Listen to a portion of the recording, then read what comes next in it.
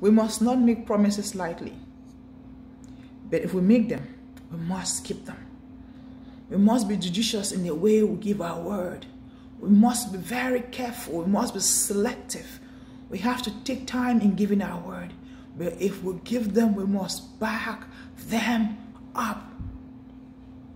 Among spouses, among married people, I like to say, really faithfulness is not necessarily just to your spouse. The true faithfulness is in you, in the honor of keeping your own word.